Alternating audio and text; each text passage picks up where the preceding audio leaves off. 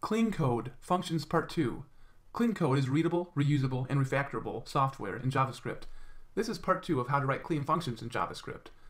Special thanks to Ryan McDermott for a lot of the code in this video. Check the description for his original article on the topic. You should always avoid side effects. A function produces a side effect if it does anything other than take a value in and return another value. Side effects could be many things, including writing to a file or modifying some global variable. Here's an example. So we have let name equals Bocarns, function split name into first and last name, name equals name.split. If we run the function and if we console.log the name, we're going to see the split name up here. But look, it's changing the global variable name to split up. So now we cannot access the initial variable anymore. So a better way to do it would be like this.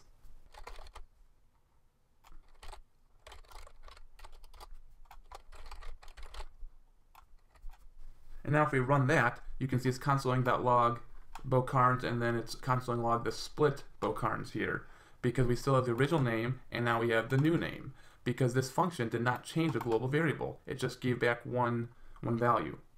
Okay, the next thing is that you don't want to write to global functions. Polluting globals is a bad practice in JavaScript because you could clash with another library.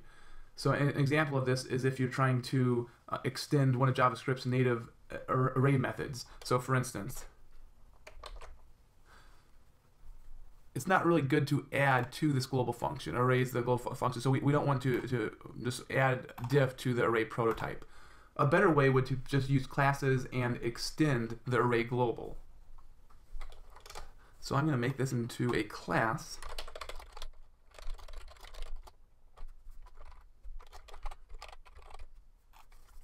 And there we go, we just extended the array global.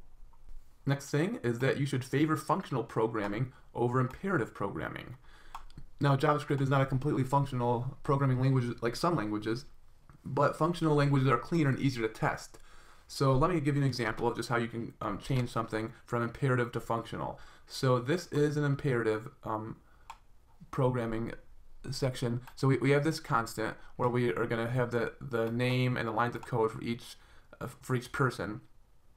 And then we have let total output equals 0, and then we're going to have a for loop here. For let I equals 0, I is less than programmer output dot length I plus plus, total output plus equals programmer output index I dot lines of code. So it's adding up all the outputs of lines of code. So a way we can change this so it's more functional is we're not going to have a for loop here. We're gonna change this to an initial value.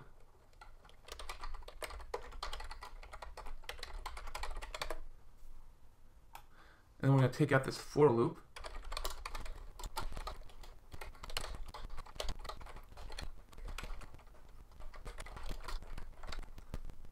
Okay, instead of the for loop, we have just this one line. Const total output equals programmer output. We're going to map this to the lines of code, and then we're going to reduce all those lines of code by putting them all together. The act plus lines of code, we're going to start at 0. So using map and reduce helps make your code more functional. Next thing is encapsulate conditionals. So here's the bad way to do it, where we're just going to have this, it's going to say if, and there's going to be a conditional here. So a better way to do this would be to take this out, and I'm going to make this into a function called should.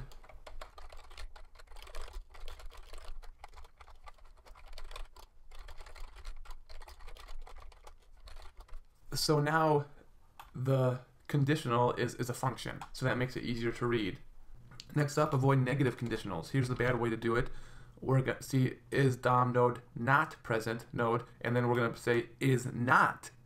This means not is DOM node not present. So it makes more sense just to take out the not, and then you don't have a negative conditional. The next one sounds pretty crazy at first, but it's just avoid conditionals altogether.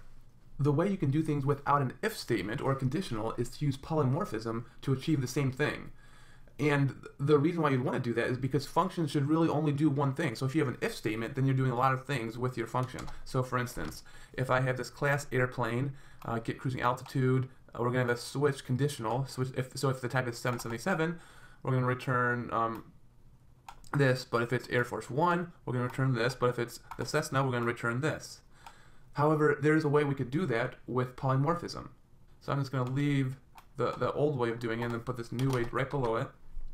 So we're going to have the class airplane, but then we're going to extend it. Class Boeing 77 extends airplane, class Air Force One extends airplane, class Cessna extends airplane, and then we have a different get cruising altitude function for each class of airplane.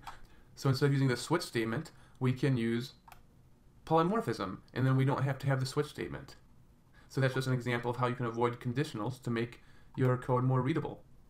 And the last one I'm going to talk about is to remove dead code. This is pretty straightforward. If there's code that you're not using anymore, just remove it. So just in this example, we're only using this new request module. We're not using the old request module. So we can just take it out. You're always going to have it in your version history if you still need it. So there's no reason just to leave it in there just in case. Well, thanks for watching JS Nuggets. My name is Bo Carnes. Please subscribe and remember, use your code for good.